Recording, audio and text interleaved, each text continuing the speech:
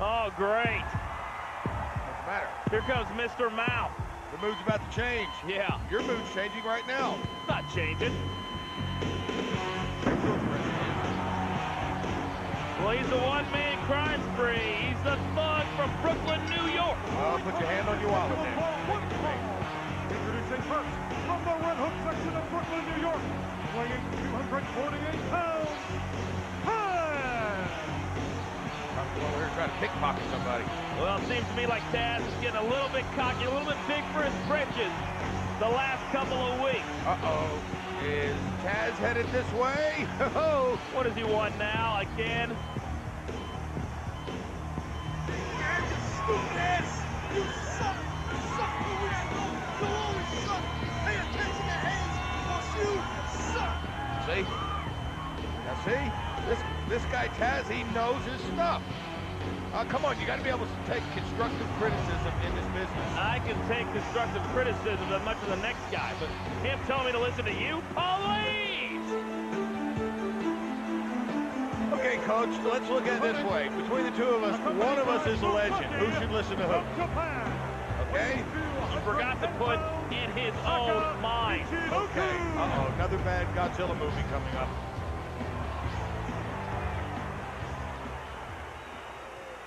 You, American thug! You have scary looks! You have crazy accent!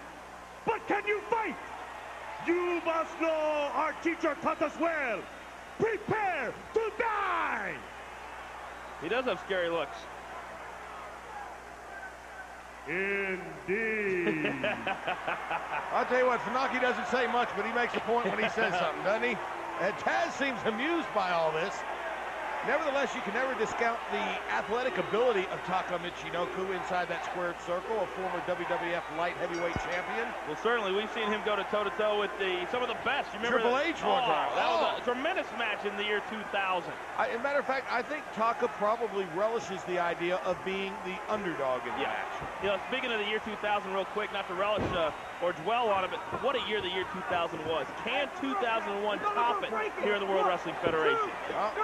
I don't know, but I'm sure willing to find out. Oh, certainly. I love being along for the ride. I'll tell you what, Steve Austin, Stephanie McMahon Helmsley, there's a little trouble brewing there. Well, certainly. You know, Steve Austin came out on SmackDown. Oh, wow, what a nice move by Taz, taking it to the arm of Taka.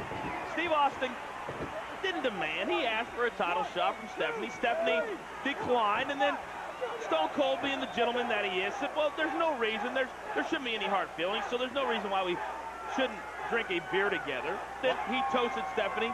She disrespected him by not drinking the beer. Then and only then did Stone Cold pour the beer on top of Stephanie's head. Okay, now for the correct version, ladies and gentlemen.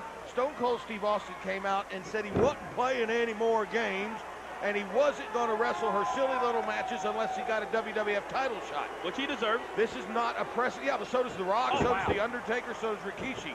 You can't let the inmates run the asylum, so to speak. And Stone Cold... Oh, wait a second. Oh, wow, what a snap suplex by Taz. While toasting Stephanie McMahon Helmsley, forcefully put the two beer cans together so beer spilt on Stephanie. Simple mistake, simple mistake. But I tell you what, Stephanie came out later on at SmackDown, and what was supposed to be a handicap match. It was. Well, you know what I'm talking about. It was The Rock and The Undertaker supposed to take on Rikishi. Well, out comes a beer-drenched Stephanie. Here's a roll-up, nice sunset flip and a kick out by Taz. And she added William Regal and Kane to the mix in the corner of Rikishi. Obviously not happy about the events of the night on SmackDown. Well, I agree with you. I think The Rock and The Undertaker felt the wrath of Stephanie because of Stone Cold Steve Austin. It was the Rattlesnake's fault. And if Rock and Taker are looking for a culprit, somebody to blame, look no further than the Rattlesnake, who's only in it for himself. He has no friends, wants no friends, never will have friends. You know, talking about the wow. T-bone. Wait a second. Taz has Taka set up for the T-bone suplex. Wow, what torque. But you talk about Mr. McMahon, what do you think was going through his mind? Eventually he got to see. I don't know if he's watching that night, but he has seen what Stone Cold has done. And we know the past, the vicious past that Mr. McMahon and Stone Cold Steve Austin have had. And after seeing that, it all could come back again. Well, I think the last time we saw Mr. McMahon, the last two times, oh, nice by Taka. Good savant kick. Mr. McMahon. Oh, wait a second. Taka with the back one. Nobody else. Oh, wait a second. Taz has the transmission sunk in. Taz has sunk in the transmission. And this one, as quickly as it started, is now over. What I started to say is Mr. McMahon granted Austin his wishes a couple of weeks ago, hence giving Austin the match with Kane. I don't know if Mr. McMahon will be that nice when he returns.